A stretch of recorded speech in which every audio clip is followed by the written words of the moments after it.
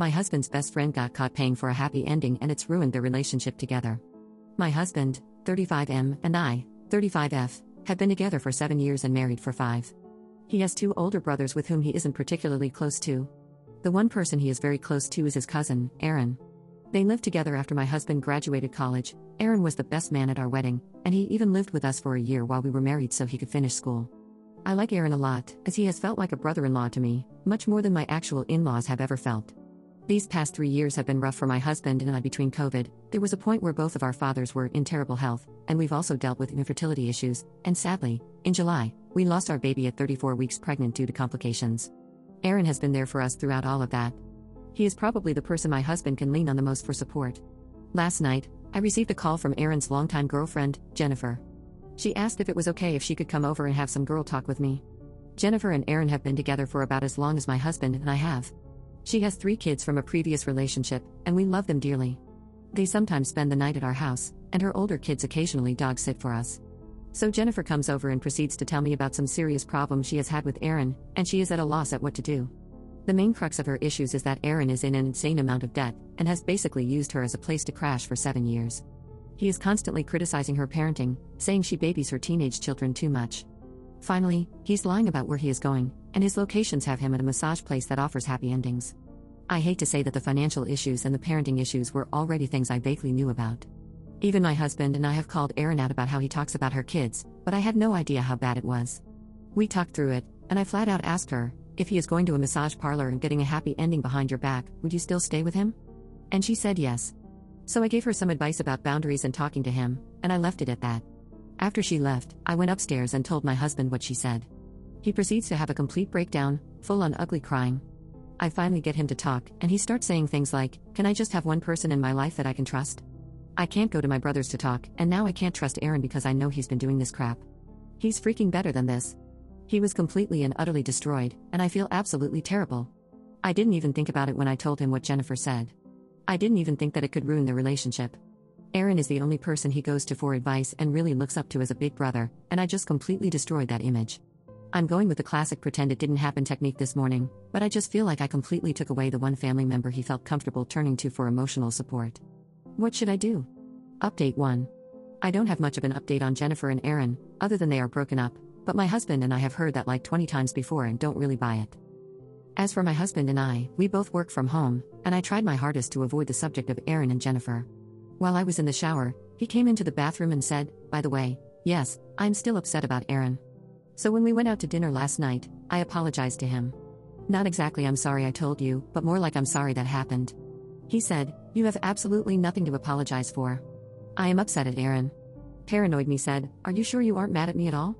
My husband said, I am about 1% mad at you, because you probably shouldn't have told me after I ate my gummies. We take the green kind of gummies at night to sleep, and I guess he had already taken a few by the time I came upstairs, and was being sent to outer space when I broke the news to him.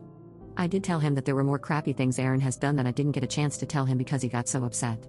I asked him if he wanted to know, to which he said, not now, maybe another night, and we enjoyed our dinner and chilled for the evening. I don't know what is going to happen moving forward. He is very insistent that he is not going to reach out to Aaron, and Aaron still has no idea Jennifer talked to us or that my husband knows all the crap he has done. Maybe he will wake up tomorrow in a different timeline, where no bad things ever happen. We can all dream, right? Update 2. A while ago, I posted that I messed up by ruining my husband's relationship with his cousin and surrogate brother, and a couple of things have happened since then.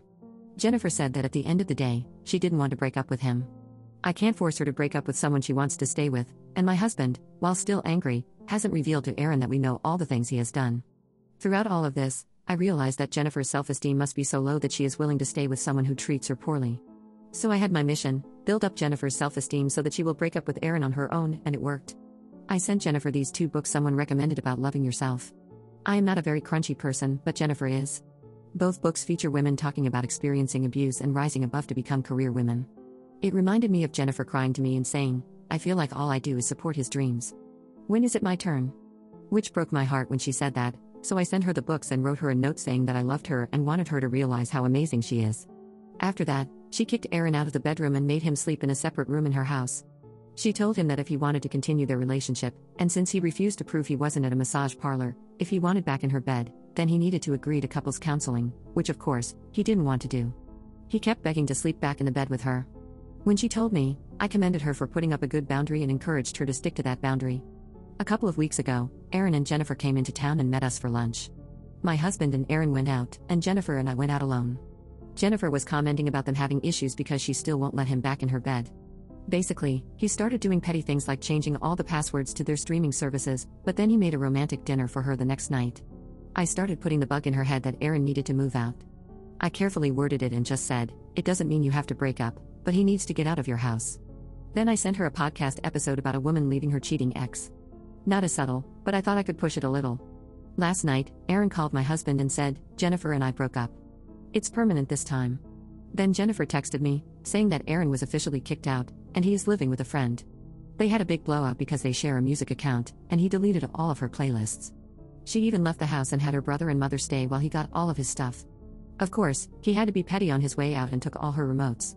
I told my husband, and he immediately overnighted her new remotes and new streaming services for her to use. They still have their finances tangled up a little bit, but hopefully, she can get that undone quickly. She appreciated that my husband and I support her even though we are Aaron's family. She is really hoping my husband can help Aaron get his act together. Unfortunately, I think my husband is really done with Aaron. We've been going through our own grief counseling and issues with my family, and he just doesn't have room for Aaron's BS. He's told me what disappoints him the most is that he is rethinking every conversation he and Aaron have ever had. At my husband's bachelor party, Aaron went missing for an hour. He told us and Jennifer that it was because he couldn't find his car. Now, knowing everything we know, he was probably paying someone for services. He told us Jennifer asked him to buy a van when they first started dating so they had enough room for the 3 kids, but Jennifer never asked him to do that. He just showed up with a van and his stuff, and moved his crap in. I told him, however he wants to move forward with Aaron is his decision. Aaron has been there for us during some really awful times, and I would love a scenario where Aaron would be honest and my husband could help him in some way, but that is up to my husband. Even my therapist said to me, "Do you have room for this right now?" And the clear answer is no. I do hope at the end of the day this breakup is permanent, and I really hope Aaron and Jennifer stay single for a while.